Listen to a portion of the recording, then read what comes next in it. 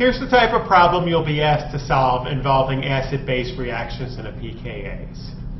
For the following acid-base reaction, C6H5OH plus NaOCH3, draw products if the reaction will proceed to completion as written, or write NR, no reaction, if the reaction will not proceed as written.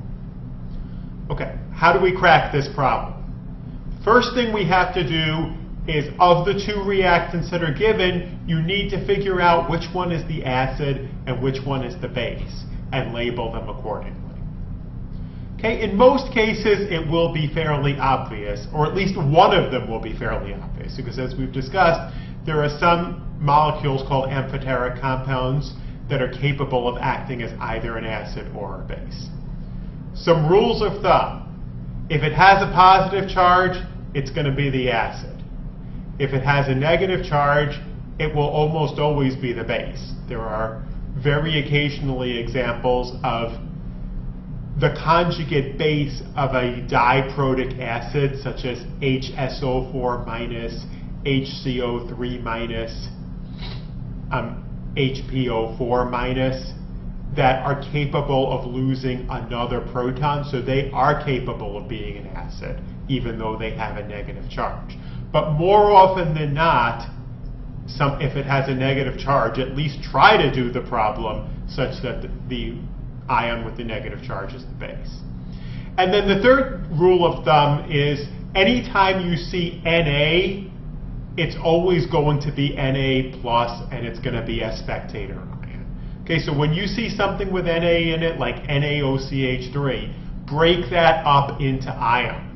Okay, so you don't see anything with a charge on it in the two reactants that are given to you, but if you take the NaOCH3, break it up into Na plus OCH3 minus, recognizing that Na plus is a spectator ion, you now suddenly see that OCH3 minus is actually the active reactant.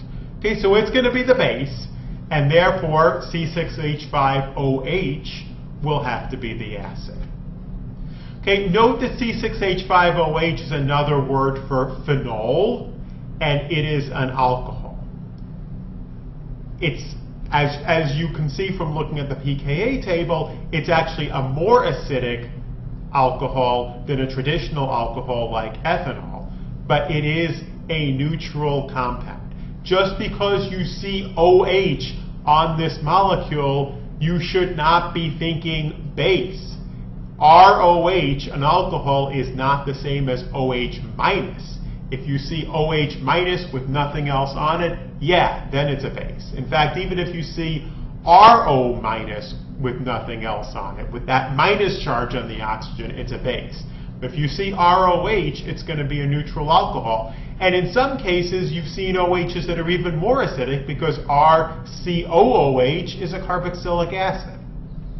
Okay, so keep that in mind. Then, as we said previously, if one of the reactions is amphoteric, you need to look carefully at both reactants in order to determine whether the amphoteric reactant is functioning as the acid or as the base. Okay, step two. We've got what we have so far done on this problem at the top of the screen. To get potential products, remove the acidic hydrogen from the acid and put it on the base. This will generate the conjugate base of the acid and the conjugate acid of the base. Okay, so we removed the H from our acid. We've turned C6H5OH into C6H5O minus, and we've taken that hydrogen and put it on the OCH3 minus to generate CH3OH, which is the conjugate acid. The Na plus just appears on both sides of the equation. It is a spectator ion. Okay, now that you have an acid on each side, you go look at the pKa table, and I've reproduced the relevant portion of the pKa table on this slide. Write the pKa under the acid on each side of the equilibrium expression. The pKa table is defined for acids. Yes, you can use it indirectly to measure the strength of bases by measuring the pKa of the conjugate acid. Okay, so C6H5OH on your pKa table, it's got a pKa of 9.9, and CH3OH, no, it's not on the pKa table. So what do you do? What do you do if one of them's not there? Well, what are on the pKa table are H2O and CH3CH2OH, and you see that both of those, at least rounded to the nearest whole number, have a pKa of 16. Therefore, you can safely assume that the pKa of methanol is also 16. All right, step 4.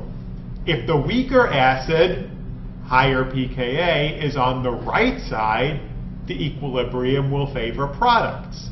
If the weaker acid, higher pKa, is on the left side, the equilibrium will favor reactants, which is another way of saying no reaction will take place. Okay, so in this case,